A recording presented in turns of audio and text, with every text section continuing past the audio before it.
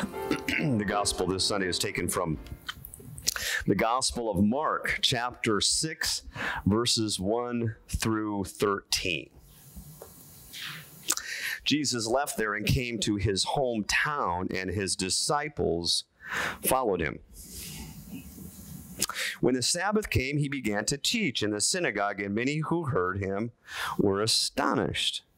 "Where did this man get these things?" they said. "What is this wisdom that has been given to him? And how are these miracles performed by his hands? Isn't this the carpenter, the son of Mary, and the brother of James, Joseph, Judas, and Simon? And are his sisters here with us?" So they were offended by him. Jesus said to them, "A prophet is not without honor except in his hometown, among his relatives, and in his household." He was not able to do a miracle there except that he laid his hands on a few sick people and healed them. And he was amazed at their unbelief. He was going around the villages teaching. He summoned the 12 and began to send them out in pairs and gave them authority over unclean spirits. He instructed them to take nothing for the road except a staff. No bread, no traveling bag, no money in their belts, no passport, no credit cards, but to wear sandals, not put on an extra shirt. And he said to them, "Whenever you enter a house, stay there until you leave that place. If any place does not welcome you or listen to you when you leave there, shake the dust off your feet as a testimony against them." So they went out and preached that people should repent. They drove out many demons, anointed many sick people with oil, and healed them. This is the gospel of the Lord.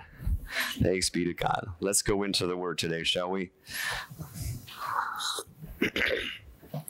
Last week we were in the Gospel of Mark as well, and there was 2 healings that took place. The one that stood out was the woman that had been subject to bleeding for many, many years and snuck up behind him, if you would, and grabbed hold of his cloak and was healed.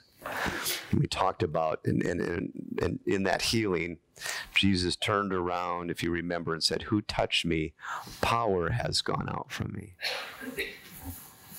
I'd like to focus on that power today as we go into today's text, which is the following text of Mark. Lord, please open our hearts as we go into your word today and speak to us as only you can. There are countless voices in this world, countless voices all over. Your voice is the only one that speaks life and healing and power, forgiveness, joy, and peace. So we pray that you open our ears to be able to hear. This we pray in your great name, Lord. Amen. Today is a message, if you will, about power. And power is kind of be a word that can get our attention.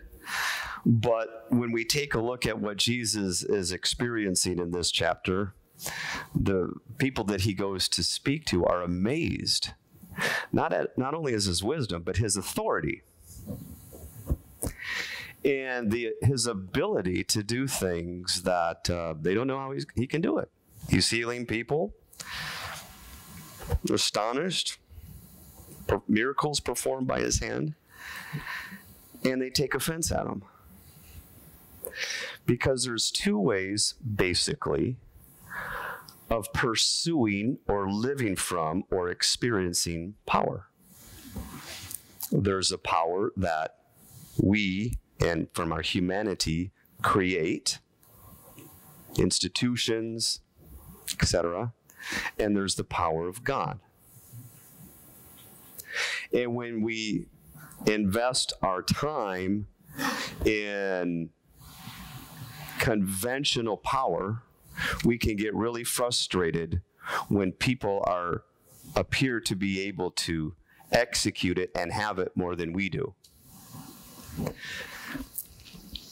So if you take a look at the bigger picture, Mary is given this revelation from God before Jesus' birth. This boy that you're going to have, this child, is going to be a great man. He's going to be a great leader of Israel. He's going to do things that the prophets foretold he would do.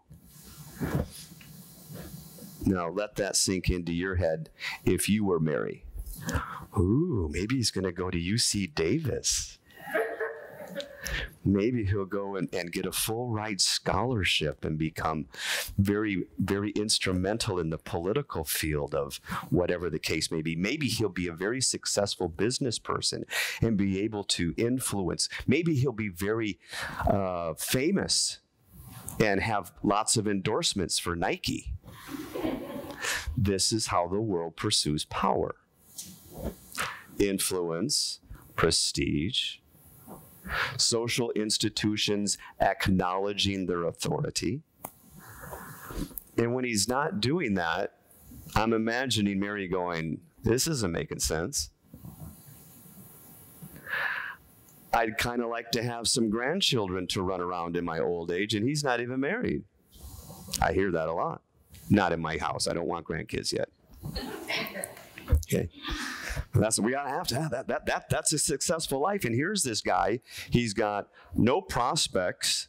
He's got a pretty decent living, I would imagine, from his father's business or the family business, but he's not going to the schools that he should be going to. He's not getting the recommendations. He's not getting the paperwork and the accolades from all of the people that are in power that have namesake. Because you know, when you get power, your name carries with it power, right? Have you ever heard of the Kennedys? Right. So he's not doing any of that. And yet there's this power, and this is the conflict, but yet he's healing people. And he's doing things that we've never seen anybody. In fact, we read previously that his disciples were amazed because the wind and the waves obey him. And so here's this conflict. Everything that we pursue power for, and really power is just another word for grace. Grace is what we're designed to do. We were designed to do, to execute power on God's behalf, power that we don't have. It's God's power, but power that flows through us in order to accomplish our intention, our purpose as human beings, which is to be God's image bearer. If you bear God's image, power will flow. God is power. And so they're really, they're offended. Who do you think you are? You come in here, and we all have power structures. You got to go up. You got to climb the ladder. You don't just throw yourself into positions of authority. And he says to them, a prophet is not without honor except in his hometown, among his relatives and his household. He's not able to do he can do a few things, but not very much power. Then, right after that, he summoned the 12 and began to send them out and gave them authority, power. And herein lies the dichotomy between God power and worldly power. Godly power is only experienced through obedience.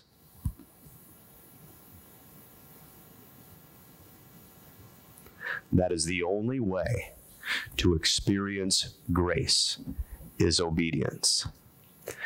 We can talk about faith all we want, and talk about creeds and doctrines and understandings, and those are good to have discussions around and get clarity about. But without obedience, there's no power. And Jesus repeatedly makes this clear in the Gospel of John in particular. I can't do anything unless I see the Father doing it. So obedience is essential. It is a requirement. It is a non-negotiable to experiencing the kingdom of God. It doesn't come by simply agreement with a particular creed. It doesn't come from, quote, membership within an organization. It doesn't come from scholastic knowledge. You can have a PhD in linguistics and know the scriptures inside and out, but without obedience, you are nothing more than a doctorate degree on a piece of paper. And obedience is something that is difficult to wrap our minds around, because now we are experiencing as disciples the obedience that comes by faith, as Paul says. And the obedience that comes by faith is well, it's kind of a mystery, because it's not a code. You see, for the first 300 years, Christianity is just flourishing. It's like a wildfire. It's just going everywhere in the ancient world. But when Rome took over, when the imperial government took over, they turned obedience and directed the obedience to sacraments. Have you heard of sacraments? So as long as you do the function, that's good enough. Let the church handle the rest. Make sure you get baptized. That's a sacrament. Anyone ever see the Godfather movies?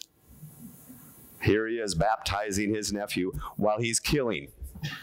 That's a great juxtaposition. I don't need obedience. I'm obeying the sacraments. And so here you have this scripture verses from 7 through 13. And you think, oh man, that must have been something to experience, those Christians back then, because it just doesn't happen nowadays. And you're right, it won't happen without obedience. The only reason these miracles manifested themselves is because the 12 were obedient. And obedient to what? His word, his spirit. They were instructed to do this. Not everybody is. Because to practice obedience and to take on the nature of obedience is something that is creative by nature. It's not a code. So I want to talk a little bit about obedience, because it's so foreign, and it's like I said previously, it's not negotiable. At the end of the Gospel of Matthew, Jesus says, "All authority in heaven has been given to me. Therefore, as you're going around, or go, make disciples, teaching them what? To obey."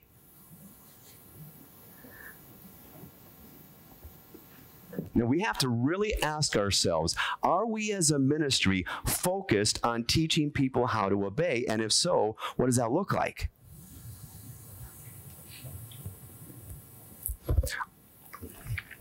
Obedience, number one, is the most intimate experience in life, because obedience goes down to that very, very core where there's nothing that captures your attention or is guiding you or is enlightening you except God's voice. It is the most intimate. There will be times in which God will put you into situations where nobody else's opinion cannot penetrate to what you're going through. Have you ever gone through something that is so personal, a struggle so intimate that you can't talk about it?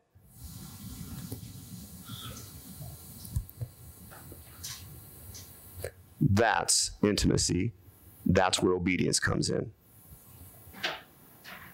Where you have no other choice but to seek the kingdom so that you can hear his voice and obey it. See, the lazy discipleship way, and I know lazy because I am, all right, is to just tell me what to do, Lord. And God's like, I'm not telling you what to do. I will walk through it with you. If I tell you what you're going to do, you're not going to seek me anymore because you have an agenda. And everything in church is about an agenda. We can't meet without an agenda. Did you hear that? We can't meet without an agenda. So the thing is, I'm not going to give you an agenda. You're going to have to take one breath at a time. And there's going to be situations where one breath is going to require all of your attention because the stress is going to be so great. That's when you will learn how to discern my voice from everybody else's. And in so doing, hearing my voice, be forged into the kind of character that learns to obey. Obey doesn't always simply mean only to do something, although it's usually required. It's to be somebody. Someone who's constantly humble, who's not being distracted or moved or maneuvered by the voices in the world, by their own expectations, by their own experiences or history, or by their own wants or desires, but by the Word and by the Word of God alone. That and only in that place of being does the kingdom manifest power. And when you take a look at all of Jesus' disciples, this is the process that he brings us through. Without that, as a collection of ministry, or as a collection of people doing ministry, there's a great deal that we can do outwardly, but there will be no spiritual power. People will not get healed. People will stay in darkness. You know how many people are in Rancho Cordova now from when I first came here? I think there's like 78,000. Now the question is, if we have a ministry of discipleship, then that means there might be one person in Rancho Cordova that doesn't know the Lord. But there's probably a few more. So is the Lord going to direct us in reaching them? And if so, what are we going to do if we can't teach them how to obey? Well, we'll teach them how to be members. Well, that's not bad, but obedience is where the power is. Being able to listen to God, to hear his voice. Without that, all we have is modern day Phariseeism. More interested in making people Baptists or Catholics or Methodists or Lutherans and not disciples. And that's a distraction that has been with us from the very beginning, where the Jews were desiring to make the Greeks Jews. So it's not a new struggle. It's just a modern day struggle in our current situation. He summons the 12 and begins to send them out in pairs. Powerful. Gave them authority over unclean spirits. He instructed to take nothing for the road except a staff, etc., etc. Whenever you enter a house, stay there until you leave the place. Here is the instruction to part of why he does this. If any place does not welcome you or listen to you when you leave there, shake the dust off your feet as a testimony against them. Why? Because if you come into a house and all of a sudden there's craziness in the house or disruption in the house, what's your first reaction going to be? Join in or run away. These are common experiences in human relationships. You're there to advance the kingdom. So just stay put and seek the kingdom. When you are done, and when are they going to be done? How are they going to know that they're done with their work? When the Spirit tells you. When they're done, if they haven't listened, just shake off the dust as a testimony against them, and so that you don't carry their experience with you. You stay focused on you. That is a hard thing to do in the community of Christ because we all get focused and have been conditioned with regards to living in this world to be very sensitive to other people's opinions and what they think about us. But ultimately, while that is certainly a factor, the most important part is obedience to His word, not other people's opinion. That doesn't make any person powerful in the kingdom. It makes you a pawn in the world. So the first thing about obedience is that it's the most intimate experience of one's life. I've shared this scenario before, but I think it's helpful in terms of just understanding that intimacy. And it's a rhetorical question that I present. Where do you think more prayer and sincere and fervent prayer takes place? In a hospital waiting room or on the deck of a cruise ship? And yet, where do all of us want to go? Give me that cruise, baby. And we'll pray to God for the cruise so that we don't have to pray to God while we're on the cruise. We can just enjoy the buffet. It's our human nature. I couldn't point it out if I didn't have it. You don't believe I'd have it? Have you seen my girth? Right? So this is key. Now, in order to be able to obey His voice, we have to become familiar with His voice. How does that happen? You become familiar with His word. Have to ask ourselves the question, how much time do we spend in His word getting to know His voice? As compared to how much time do we spend doing other things? And those other things can actually be, in our lives, good things. But good things cannot replace the best things.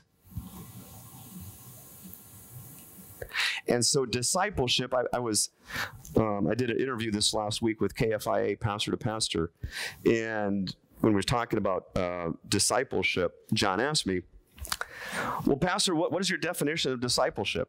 I said, well, it's I'm glad you asked that. I just go back to the word discipline. Discipline is practicing something so that you can do something in the future that you can't do now. Outside of Gene, does anybody else play piano? Here? A few? Okay. If you don't play piano, right? And I said, hey, would you please go play some Bach on the piano? Can't do it. I don't care how much you pray in the moment. You ain't going to do it. Lord, please, and like, clink, clink, clink. But if I said, give me a year and an hour a day of your life, and I'll teach you piano, and in a year, can you do it? Yeah. That's discipline. And that's all we're doing is learning the discipline of living in the kingdom. We're not learning anything outside of that goal. And so as we're learning the discipline of prayer at first, like any other time, like any other discipline rather, we need to set aside time to do it. I remember taking piano lessons, and Mrs. Sisson, half an hour piano lesson once a week, had the sheet and said, here's the sheet. I want you every day to write down when you practiced. And then I want your mother or father to sign it, and then you bring it back, because I don't trust you. She didn't say she didn't trust me. She didn't have to. Why? Because I know your nature. And your nature is going to not want to do this after it becomes boring, after it becomes monotonous, after you have other things that entice you, that distract you. But after a while, I got okay at piano. That's the discipline. Same thing true with learning God's word. Here's a key. You don't need a teacher. And you don't need a pastor. All you need is God's word and his spirit. Period.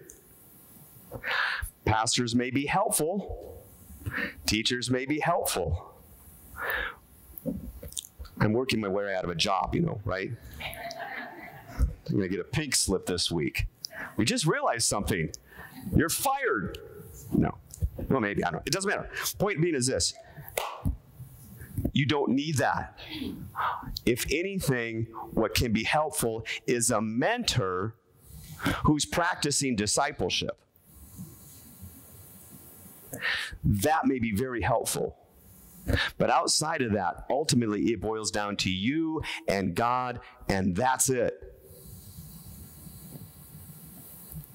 And ultimately, as we practice obedience, the obedience that comes by faith, it is a state of being. It's a state of, I will wait until you give me clarity. I will continue to go through what I'm going through, but I'm seeking you. I'm wanting to know you. I'm waiting upon you. I'm doing that with a sense not of fear, not of anxiety, not of worry, but of confident expectation, and I'll even say joy.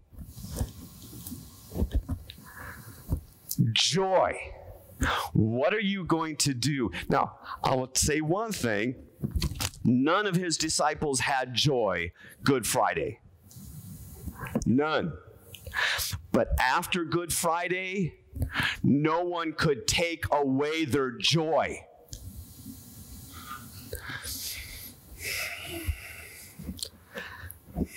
It's okay to smile.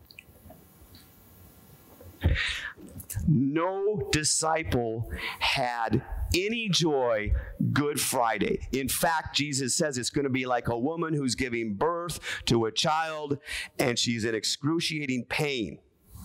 I know because my wife said, "You caused me this pain." Anyway, but when the baby is born, she forgets the anguish because of her joy. And he goes on to say, no one will take away that joy of yours. No one can do it, but that joy can only be infused, be forged into your very nature by way of obedience. Not obedience to a church, not obedience to a person, not obedience to a code, not obedience to a culture, not obedience to anything else but God and God alone. That is it. And that is the joy. That is the joy that no one can take from you. When everyone turns their back on you, when everyone seems to be going this way and you know it's wrong to go that way, but you go this way and everyone's starting to talk about you because you're going this way and everyone else is going that way. There's this joy that simply will not leave you because it's eternally given. It's not given by the world. Peace I leave with you, my peace I give you. I don't give you as the world gives peace. All that is required or essential and tied in as obedience. So my friends in Christ, whatever you may be going through today, personally or individually, collectively,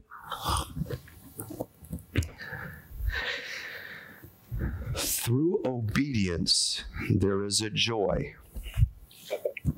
Through obedience, as we read in the letters of Paul, in my weakness, in fact, I will boast of my weakness. I'll boast about it. Because that's when God shines. Not my strengths, not my gifts, not my talents. Those are rubbish. But on His grace, and only His grace. That is where the joy is, in the obedience that comes by faith. And as we practice obedience, making disciples of all nations, teaching them to obey all that I command, we begin to realize the reality that trumps every other reality the more we practice obedience. And lo, I am with you always, even to the end of the age. Not as a hope, but as a reality. And the things of this earth will go strangely dim.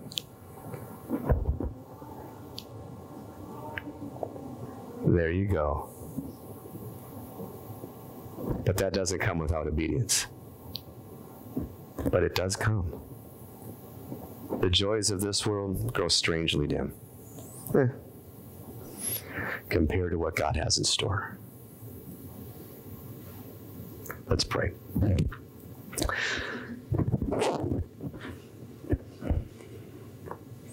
Not for us to think about God. We live our lives and run into situations, and this obedience thing is foreign to us. But you are faithful to teach us how. You taught Abraham, you taught Isaac, you taught Jacob, you taught Israel, you taught the prophets.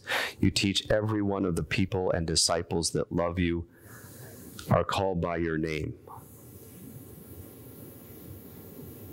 Forgive us when we resist that, for that is our nature, and transform us to delight in obedience, to seek it, to relish it, to cherish it, to find it our greatest joy.